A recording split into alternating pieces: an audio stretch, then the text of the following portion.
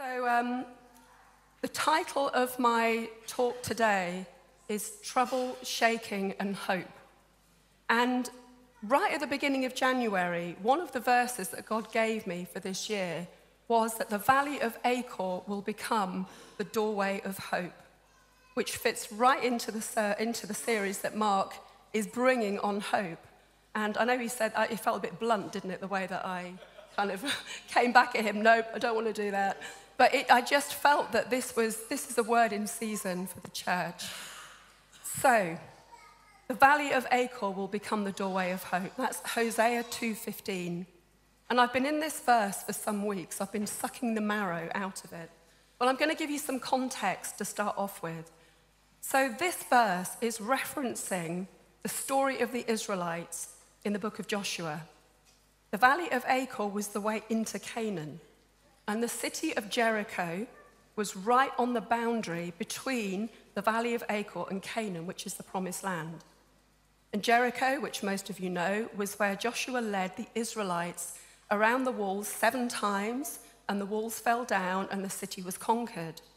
And after this glorious victory, the Israelites were poised to go into the promised land to take the rest of the territory. But something went wrong. The Lord had given Joshua an instruction not to take anything from Jericho as spoil. It was all to be dedicated to God. But there was one man, Achan. There's always one, isn't there? There was one man who disobeyed, and he took for himself a beautiful Babylonian robe and some gold and silver, and he hid them. No one knew, but God knew. And the upshot was that instead of experiencing a victory at their next battle, they experienced a crushing defeat, which, long story short, ultimately led to Achan being taken outside the camp. His sin was exposed, and he was taken outside the camp, his entire family, and they were stoned to death. Seems a bit harsh, doesn't it? But God takes sin very, very seriously. So the name of the valley and the name of the man are meaningful. Achor means trouble, and Achan means troubler. So we have the troubler in the valley of trouble. And it's easy for us to judge Achan for his dishonesty and his sneakiness, like we judge the Israelites sometimes, wandering around in the wilderness for 40 years. I wouldn't have done that. It's very easy for us to do that. But actually, Achan is a type of man, a type of sinful man. Job said, "Man that is born of a woman is of few days and full of trouble. Who of us has not sinned and tried to hide it?" This is the state of the whole human race. And I'm not just talking about, the obvious sins or even the secret sins. We're not just sinners because we do sin. We're sinners because without Christ, sin is our human condition. And, we develop all sorts of addictive habits to cover our sin condition. We disconnect. We speak lies over ourselves. We self-limiting, destructive lies, and we believe things about ourselves that are not true. We limit where we're going in life because of our sin condition. And ultimately, we die because of our sin condition. Man that is born of woman is full of trouble. You're probably thinking at this point, I'm so pleased I'm here to listen to the encouraging talk on hope. It gets better. So, 700 years fast forward from this tragic incident at Achor, the prophet Hosea redeems it when he prophesies that the Valley of Achor will become the doorway of hope. What is this doorway of hope? Mark began to unpack this in the very first session. It's not wishful thinking. That's the way the world frames hope. Biblical hope is none other than Jesus Christ himself, because he is the doorway for the sheep, and he is our living hope. That's 1 Timothy 1. And Jesus, like Achan, was taken outside of the camp and killed. Achan became a curse to the Israelite people, and Jesus became a curse for us so that we could enter in through him. For surely he has borne our griefs and carried our sorrows. Surely he was wounded for our transgressions and bruised for our iniquities. And the chastisement for our peace is upon him. So I have a question for you. What trouble are you facing right now? And really this fits in really well with the word that you brought, Steph. What trouble are you facing right now? Ask yourself. Get real with yourself right now. What is it that is in you that is troubling you? What is it that is in you that is preventing you from entering in? Because it's right there in that place where you just can't seem to get a handle on your habitual sin. It's in that place where you feel like you've been going round and round in cycles of despair. In that place that feels to you like the lowest place in your life.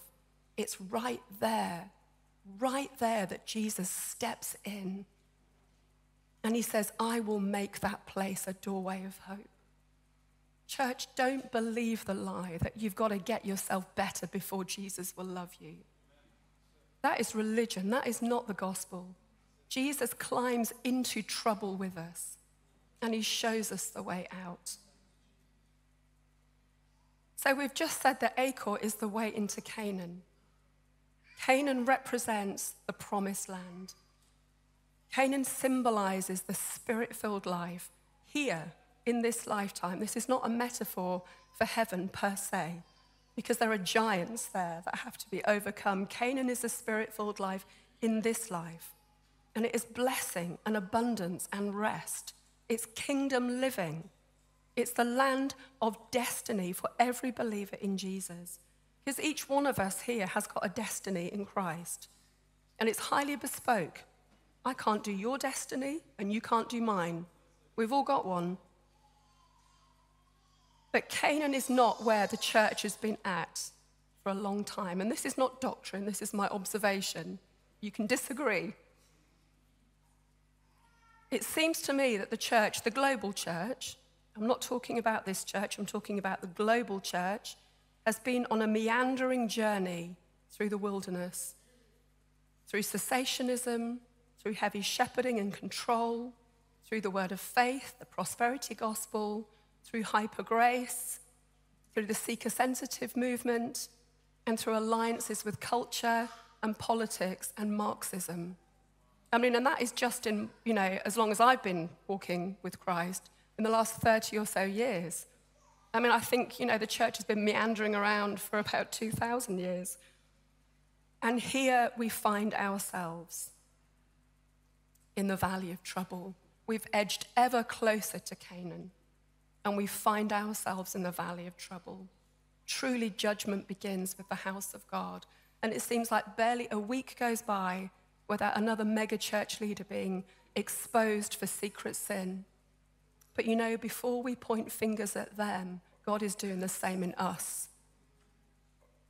Because our Achan-like tendencies prevent us from entering into Canaan. Our sin nature that seeks to trust in gold and silver from the temporal realm, not the treasure that God wants to bring us, but the temporal realm's treasure. And our sin nature that seeks to clothe itself in garments from Babylon. I don't know about you, there's a part of my flesh nature that just yearns to be clothed with the comforts and the provisions and the sparkly things of the world. But the thing is, Canaan represents the spirit-filled life. And we must know that we cannot take our flesh in there. We can't take our sin into Canaan. It has to be nailed to the cross of Christ so that we can enter in. Jesus is coming back for an overcoming bride. He's coming back for a glorious bride, without spot or wrinkle or blemish, not one loitering in the valley of trouble. I'm going to segue here. First, I'm going to have a sip of water. I'm going to segue here and tell you about an encounter I had a couple of months ago. So I was lying in bed one evening in that kind of liminal space between being awake and asleep. And I heard something in my spirit. I heard it on 3 or 4 separate occasions. that night. It was a really distinctive sound, but I didn't have a clue what it was. The only word really I could use to describe it was shuttering. It was like a rapid opening and closing of doors, a shuttering sound. I didn't know what it was, so I kind of parked it and waited for further revelation. And then about a week later, I've written the date, Tuesday the 23rd of November, a friend sent me a clip of seismic activity recorded in Grindavik, Iceland. You probably remember all of the stuff, the volcanoes and things that were going on there. So it's a clip of seismic activity that had been turned into sound waves with the title, "If the Human Ear Could Hear Impending Seismic Activity." And that sound of seismic activity was exactly the shuttering sound that I had heard in my half-dream state. And then the next night, drifting off to sleep, I heard it again. And I knew that the Lord was speaking. So as I sat with this subsequently, I felt to, first of all, to look up the root meaning of seismic. For anybody that knows me, it's always my go-to. I'm always rummaging around in words and Greek and Hebrew because I find it so illuminating. So the root meaning of seismic, it's from the Greek seizo, which means to shake. Now, I don't know about you, but I get the sense since COVID, it kind of feels like we've almost gone back to normal. I know things are more expensive, but other than that, it's kind of, COVID felt like a shaking, didn't it? But we're kind of almost gone back to normal. But I'm here to say the shaking is not over. The shaking has barely begun. Hebrews 12:25-29 says this, "See to it that you do not refuse him who speaks. If they did not escape when they refused him who warned them on earth, how much less will we, if we turn away from him who warns us from heaven? At that time his voice shook the earth, but now he has promised, once more I will shake, seizo, and not only the earth but also the heavens." The words once more indicate the removing and transformation of what can be shaken, that is created things, so that what cannot be shaken may remain. Therefore, since we are receiving a kingdom that cannot be shaken, let us be thankful and so worship God acceptably with reverence and awe, for our God is a consuming fire. Hebrews 12:25-29. So God is shaking, and he will shake everything that can be shaken. What is the purpose of this shaking? It's to bring forth the kingdom. Shaking will remove and transform everything that can be shaken. And we've just read that that's created things. And created things in the Greek is to make and to do. So this is everything that man does and makes in the natural realm, in the earth, and the heavens and the earth. So only that which cannot be shaken remains. And what cannot be shaken is the kingdom of God. And do you not know that the kingdom of God is within you? So the degree to which you belong to the kingdom and to which you have submitted your mind and your soul to the kingdom and to kingdom truths and to kingdom ways and to kingdom purposes, this is the degree to which you will not be shaken when the shaking comes. Why am I talking about shaking? I seem to have gone from trouble to shaking. I'm talking about shaking because we can think that shaking is trouble, but there's a difference. Trouble is what resides in our flesh. Shaking comes from God. Why? To remove everything within us that keeps us tethered to trouble. Achan sinned, and then he hid his sin, and we have done the same. Shaking will expose us. As I've journeyed through life, I've bumped into pockets and seasons of shaking that have exposed sin lurking in the depths of my heart that I didn't even know was there. It was hidden, but the shaking exposed it. Shaking will expose our idols. It will expose every place that we have put our faith that is not Jesus. It will expose every place of unbelief, every place of doubt and fear. In order to understand this a bit further, I find that it's helpful to go back to the Greek for shaking, the word seismo. As I said, I do love words.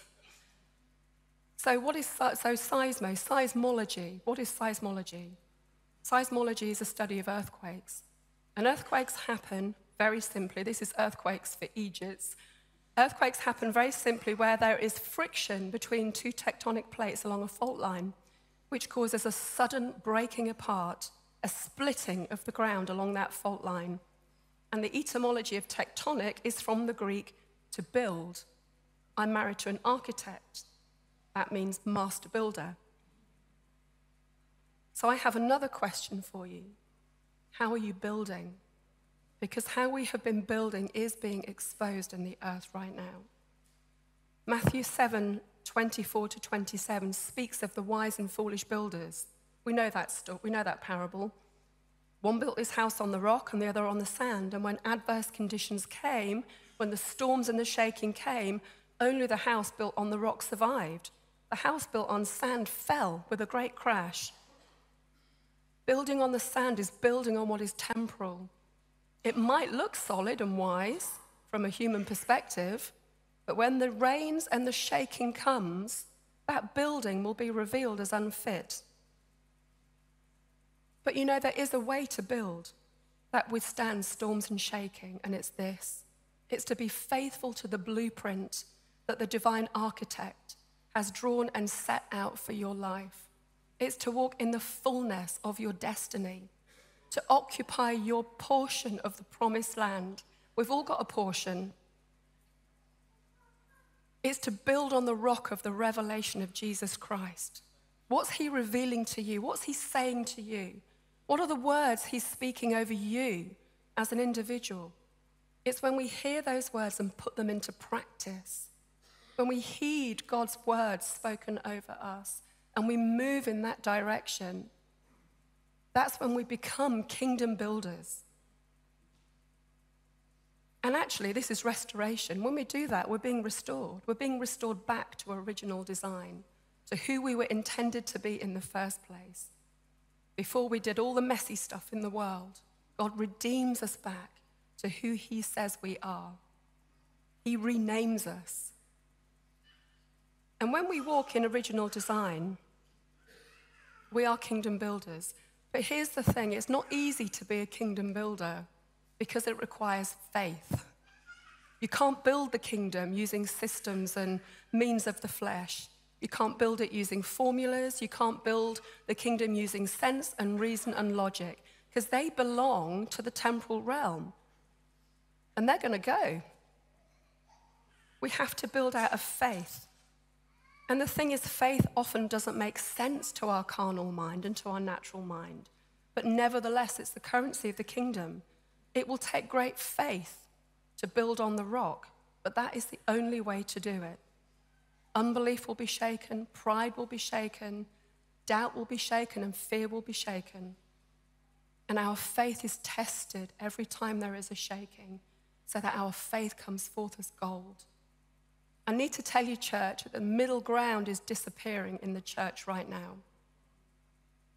As the shaking intensifies, fault lines are revealed in all of our building, and the tectonic plates are forced apart. The true church, the remnant church, is being separated unto holiness to become a bride who will marry Jesus. The false church is being separated unto religion and works of the flesh to become a harlot bride who will marry the world. Lord, have mercy. We are receiving a kingdom that cannot be shaken. And as the things which can be shaken fall away, the kingdom is revealed within us. Haggai 2:6-9 says this. This is what the Lord Almighty says. In a little while I will once more shake the heavens and the earth, the sea and the dry land. I will shake all nations, and what is desired by all nations will come. That's Jesus. And I will fill this house with glory, says the Lord Almighty. The silver is mine and the gold is mine, declares the Lord Almighty. The glory of this present house will be greater than the glory of the former house, says the Lord Almighty. And in this place I will grant peace, declares the Lord Almighty. This blows my mind. As God shakes the heavens, the sea and the land, as he shakes the nations, he gives us promises, certainties that are attached to this shaking. When God shakes us, it's not just so that we feel a bit shaky. He's bringing forth his kingdom, and there is great hope for us. But as we get shaken out of trouble and into destiny, into kingdom purposes. I will shake all nations, and what is desired by all nations will come, and I will fill this house with glory. This house. God's going to fill this house with glory. And that's not just, it's not going to be over there in the corner. We are the house. We are the church. God's going to fill us with his glory. How we long for the glory. We pray for the glory. We beseech God to send the glory. We prophesy about it. And God says, I'm waiting for you to deal with your trouble.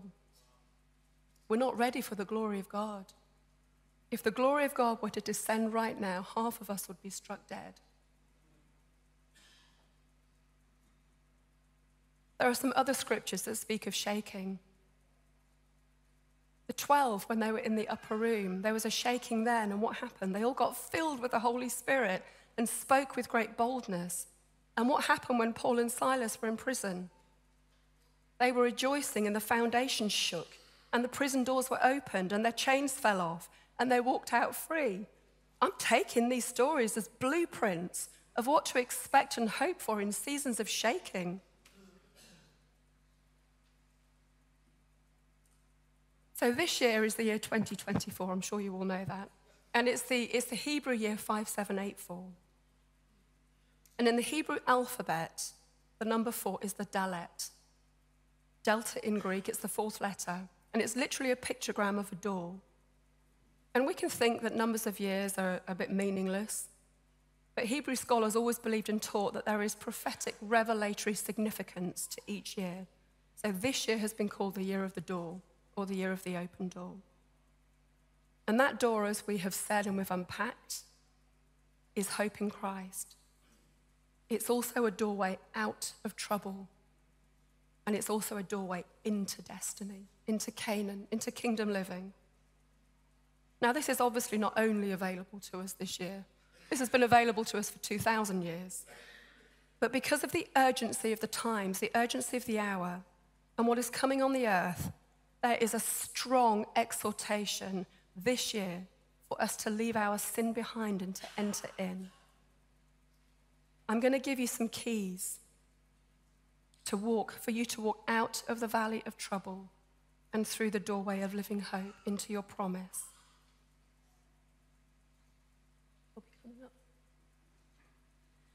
So the first key is repentance. I think we've got the wrong concept of repentance. I think we're a bit frightened of it. I think our heads sometimes go to Jonathan Edwards' sermon, Sinners in the Hands of an Angry God. But there's joy in repentance. There's freedom in repentance. There's healing in repentance. James 5:16 says, confess your sins, yes, to God, but also to one another that you may be healed. It's a posture of transparency, of bringing hidden things into the light so that the powers of darkness no longer have a hold over you. A while ago, I was reading a commentary on Key of David in Isaiah 22:22. I don't think anyone has actually settled on what the Key of David is. I've read so many different commentaries on it. But one interpretation rang so true in my spirit, and it's this, that the Key of David is that David was a man after God's heart. Psalm 139:23-24, David says, search me, God, and know my heart. Test me and know my anxious thoughts. See if there is any offensive way in me and lead me in the way everlasting. And if you want a revival prayer to pray, start with that one. It always starts with us. Key 2 is humility. The root of the dalet, pictogram of the door, is dalal. It means poor. And this is so instructive. Matthew 5:3, blessed are the poor in spirit, for theirs is the kingdom of heaven. And remember, the kingdom of heaven is the only thing which cannot be shaken. It's that Canaan symbol of kingdom living. So this word poor, in the Strongs, it says this. The word is patoxos, and it means to crouch or cower like a beggar, to be bent over, deeply destitute, completely lacking resources. And it relates to the pauper rather than the mere peasant. The pauper rather than the mere peasant. And I thought it meant shopping at Lidl as opposed to Waitrose. So this is a posture of deep humility and paucity of spirit that is required in order for us to enter through the doorway of living hope. But the thing is, when we position our hearts in humility, King Jesus moves all of heaven towards us. Humility is the heart posture necessary for promotion and breakthrough in the kingdom. In fact, did you know that the actual meaning of the word Canaan is to be humbled, to be subdued, to be brought low? The way into Canaan, the way out of trouble and into Canaan, is the way of the kingdom, and it's the way of the cross. We can't access or occupy Canaan in the pride of our flesh. When we operate in pride, we can't open those doors. And what is pride? It's every place we are not in agreement and alignment with God's words. Every place we think we know better. And pride is a shapeshifter. Because we think, it's thinking that we're a bit puffed up and we think we're better than others, or, we're too good, or we get judgy. But pride can also look like false humility. God had to teach me that when I say to him, God, I can't do that. I can't do it. Please pick someone else. I can't do it. God had to tell me that actually that's pride. It might look like humility from a human point of view, but from God's point of view, it's pride. And really, it's unbelief. It's lack of trust. It's a reliance on sense and reason and circumstance. It's not a posture of faith. It takes a lot of humility to stand in faith. So key 3, agreement. Speak in agreement with God. Hebrews 10:23 says, hold fast the confession of your hope. That word confession also means agreement. The doors are voice activated. The power of life and death is in the tongue, and we know this. When shaking comes and trouble is flying about everywhere, it's a very human tendency to want to complain. That, we look at our circumstances and we want to complain, but we must choose to speak his words over ourselves, not our own, because his words are spirit and life. Ours not so much. Agreement is powerful. It's not just about you agreeing with your prayer partner, although that's great and that is necessary. There is also a level of agreement needed within us, between our soul and our spirit, between what God is saying and what you are saying in your head. Choose his words. Agree with him. That's faith. Number 4 is courage. Key 4 is courage. Be courageous.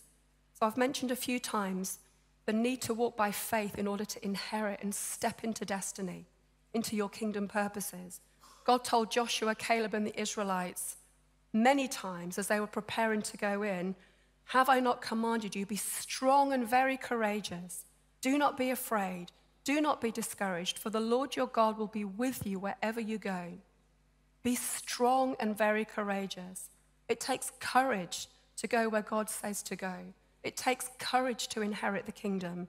Because you know why? The minute that God gives you a vision of who you are in him and where he is taking you, a wall of fear will manifest in front of you and tell you all of the reasons why you can't go there, why it's not for you, how you're not equipped or ready or good enough or smart enough, etc. It takes courage to look that fear in the eye and keep going. My mentor taught me to say this: fear, intimidation, I see you and I will not partner with you. I have to do that every day. If God says you can, you can. Whose report will you believe? That always reminds me of that Ron Canoli song. I don't know if there's some old timers here that remember that. I'm not going to sing it. Key 5, rejoicing. And this is where we started, our key verse for this series. Rejoice in hope, Romans 12:12. Rejoice from your valley. Rejoice from your prison. The valley of trouble isn't avoidable. We all come this way. You are actually in the valley of trouble. You are being set up to enter in. Paul and Silas sang praises to God from their prison cell. Now, I don't know whether their praises caused the foundations to shake, or whether the shaking came first, but they praised God anyway. But regardless of what came first, as their rejoicing combined with the shaking, what happened? Their chains fell off, the doors of the prison cells were opened, and they walked out into freedom. Psalm 30, I'm just finishing now. Psalm 34:7 says, the angel of the Lord encamps around those who fear him to deliver them. There are delivering angels assigned to each one of us. We can't deliver ourselves. We can't open our own prison doors. We can't propel ourselves out of the valley of trouble and in through the doorway of hope. But there is one who can. His name is Jesus. It's our job to posture ourselves in such a way that the Holy Spirit and the deliverance angels can do their job. And when we do that, when we use these keys, the might of God, Jehovah Sabaoth, God the man of war, is with us. And the shakings that are coming on the earth, and they will come, but for us who belong to Jesus, those shakings will shake us out of our trouble, out of every place we have been held captive, out of our personal pits and prisons. And that shaking will shake us out of fear, out of our self-limiting beliefs, out of our habitual sins, if we will posture ourselves. And as God shakes the earth, we are being shaken out of those prisons, out of the prison doors and into doorways of destiny. And as we posture our hearts to build his house, not our house, his house, his equipping, silver and gold, his treasure, not Achan's sneaky treasure, his treasure is being shaken into our laps. That's what it says in Haggai. And the glory of the Lord is coming to fill us. And it says in Haggai, and it is promised, in this place I will grant peace. Amen. Just going to pray quickly as we finish. Oh, Lord, we know, Lord, that we will encounter trouble in this life. You never promised us an easy ride. You said, in this world you will have trouble, but take heart, for I have overcome the world. And Lord, I just pray for us as a church today, Lord God, that in our trouble we will look to you, the overcoming one. Lord God, I pray that you would come against shame, you would come against disappointment that people are feeling. You would come against any sense of, I can't do it. Jesus, would you presence yourself amongst your people today? Would you come to them in their valley of trouble and be the doorway of hope that leads us out into destiny? Jesus, we fix our eyes on you. We fix our eyes on you.